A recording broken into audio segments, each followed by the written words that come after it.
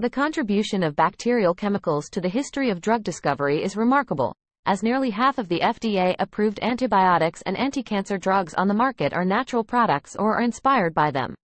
Writing in the journal Nature Chemical Biology a team led by chemist Ben Shen, Ph.D., described the discovery of two new enzymes, ones with uniquely useful properties that could help in the fight against human diseases including cancer.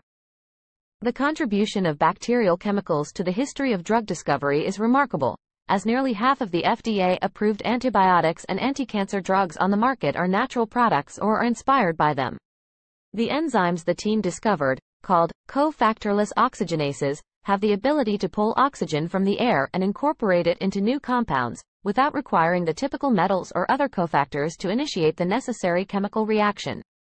The discovery of the enzymes, TNMJ and TNMK2, solves a lingering mystery of how a potential antibiotic and anti-cancer compound named tiansamicin A achieved such potency.